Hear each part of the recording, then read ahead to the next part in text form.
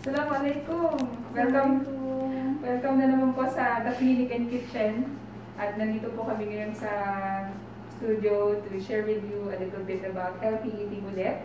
And we're very grateful kasi nandito ulit si Cassandra, Ma'am Cassandra Bigornia is our clinical dietitian. So, good morning at sana po ay magustuhan niyo itong salad dressing, yung recipe natin ngayon. So, Ma'am Cass, ano po ba ang ating menu for today? Ayun, Doctor. Today we're going to make avocado dressing. Actually, this is very viral online. And then, I realized na this is a very healthy way of changing our usual salad dressing. Kasi diba, Doctor, minsan pagpunta sa supermarket, bibili na lang tayong ready-made. Yes. And this one, since, for example, if you're stressed and you feel like distressing, it's a good way, di ba, Doctor? And then you're eating healthy pa. Ayun. At tapos siguro pagbukas mo pa, kulay green. Di ba green kasi nakaka-count din? Yes. Totoo yan, Doctor. So, ayun. So, therapeutic siya. I hope you will like this kasi nga nakita namin yung isang famous TikTok na about the avocado dressing, no? And they call it goddess salad dressing. Goddess salad dressing. O, diba? Sige po, you can tell us about your ingredients. For the ingredients, our main ingredient will be the avocado, of course.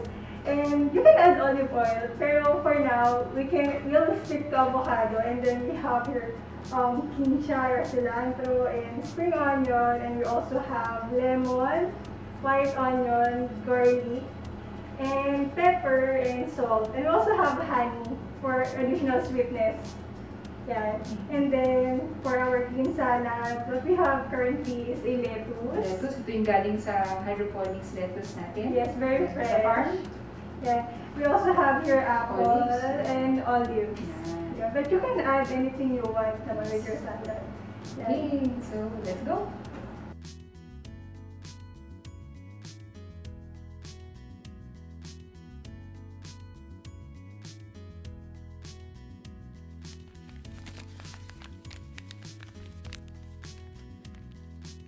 Perfect yung avocado.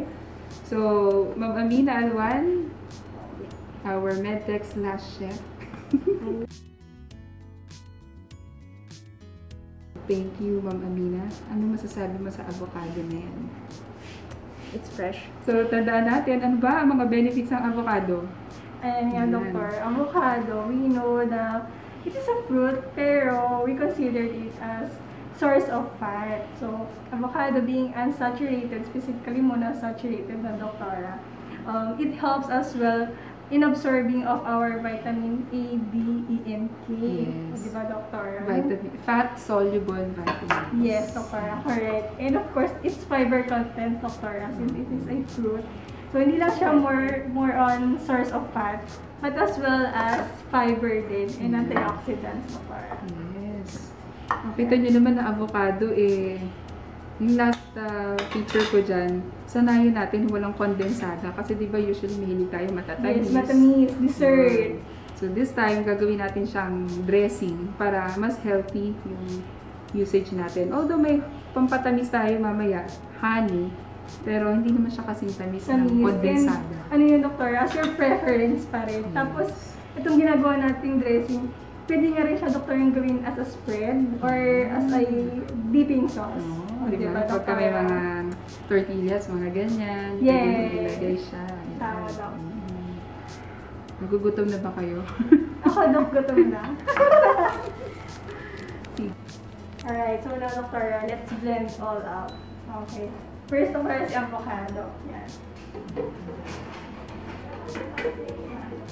You can put as much as you want. Depende pa rin sa preference niya. And then, next, itong kinchay. Yan, to. Iuubusin ko na to, ha? Yes, Doctora. The more the merrier. Kasha kaya rin Yan. Yan. And then, ito naman, our spring onion. Hindi siya, Doctora. I think, Doctora, we can add a little bit of water. So, it's like a green smoothie. But the difference is that you're making it into a dressing, a salad dressing.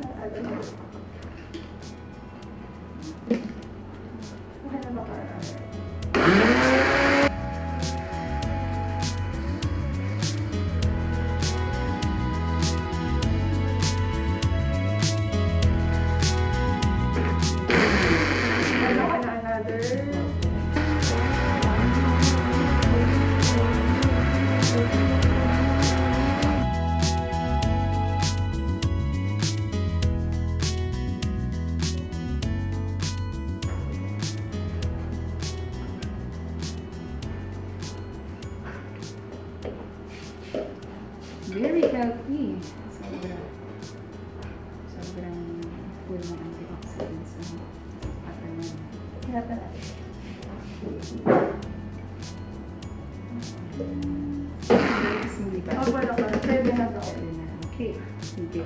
So, we're going to put half of an white onion and then maybe about 4 pieces ng bawang. Medyo malalaki. And para let's add half piece of lemon. Half lemon ako is pili na.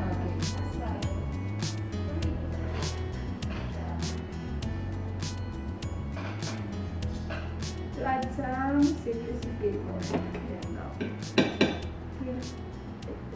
So we're going to add the pepper and salad, at the salt later, no? Yes, Doc.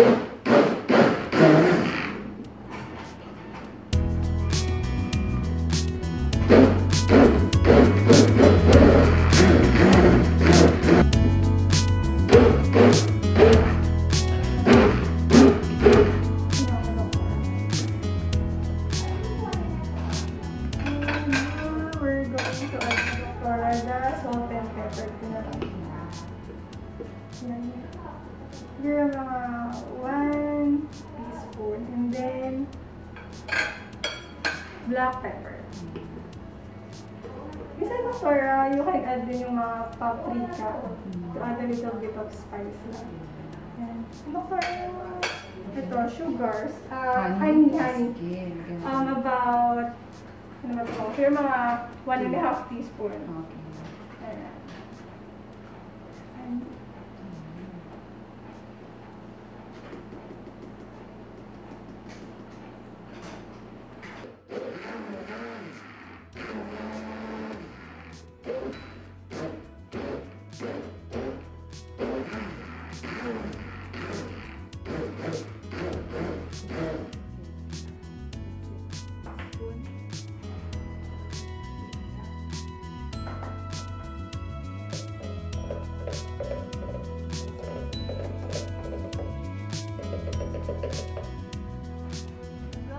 Green.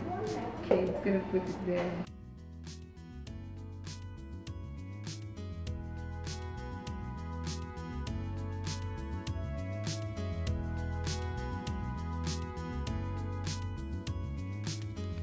So, nag-add ko na honey.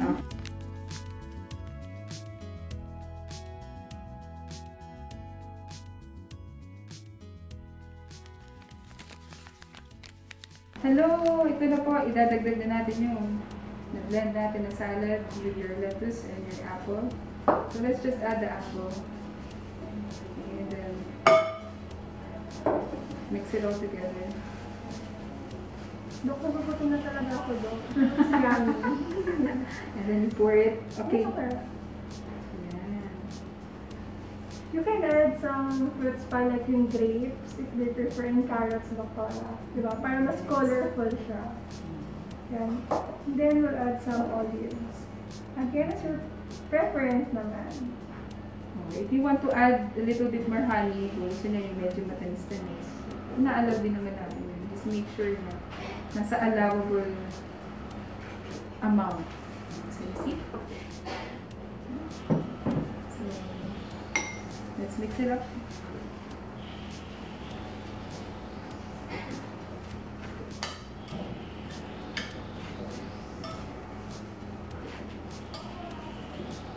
So let's add more dressing.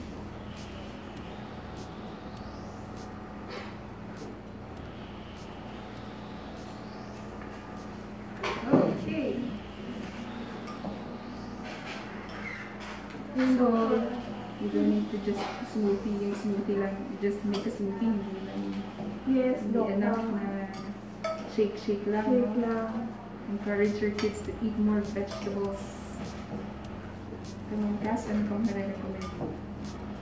Aside from avocado dressing. Nakuyapas ko lang, no? Yung iba kasi, yung iba, they tend to do diet, sasabihin nila, kahit sa salad lang ako. But then, hindi na nare-realize, using the more ready-made dressings, it also has a fat content na you cannot count kung gaano ba yun, kataas yung calorie coming from that fat. But with this, Doctora, you're the one making it and then much more healthier. Yeah. Diba to? So, kunyari, we're going to serve, let's say the serving of salad with your avocado dressing. More or less, how much is the calories that you're going to get? For example, with this serving. I think, Doctora, that would be less than probably mga 50 or 60 calories lang. Since we add honey kasi, Doctora, diba, we add sweet. Pero that's much more okay kaysa dun sa Sugar, yeah.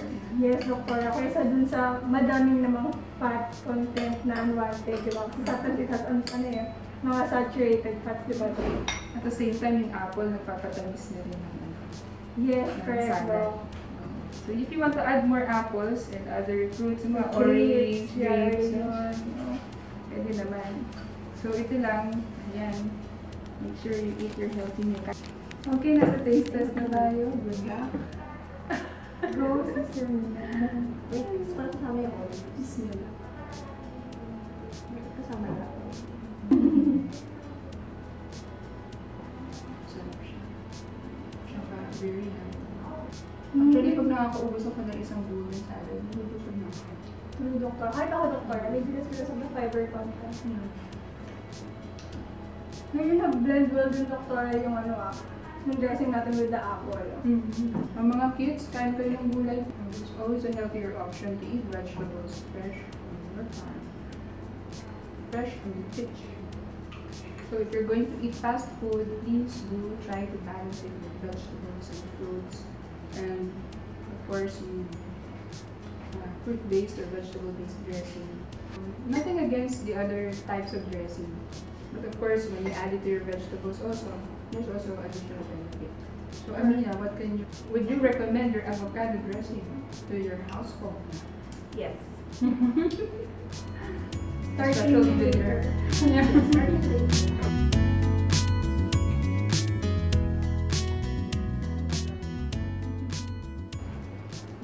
So for diabetics, just make sure you don't add too much honey also. Or you can add yung alternative like stevia powder. If they want it a little bit sweeter. Pero masarap siya bakura kahit wala siyang honey or any sweet content. Yeah. Thank you so much.